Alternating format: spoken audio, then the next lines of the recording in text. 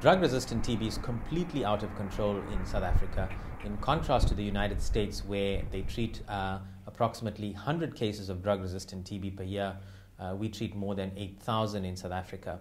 And MDR-TB, or multi-drug-resistant TB, has now been superseded by XDR-TB and completely untreatable strains of TB. And in fact, these patients, because of lack of space in hospitals, are being discharged back into the community.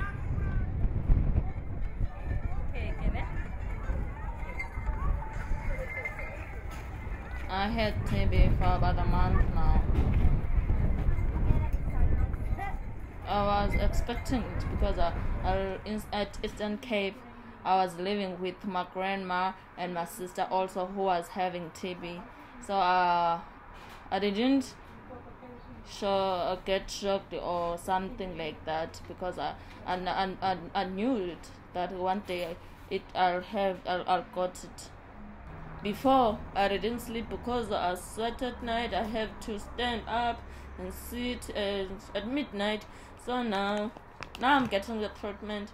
I felt fine in my body, but emotional, I can't feel fine, because they at clinic they said that you should eat this, you should eat that, a vegetable each and every day, fruit each and every day.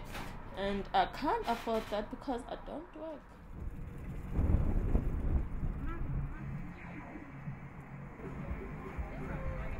I'm taking the injection each and every day, so I can't just sit properly. And those pills, they make me nauseous. And when I eat them, I just feel like I can lie down.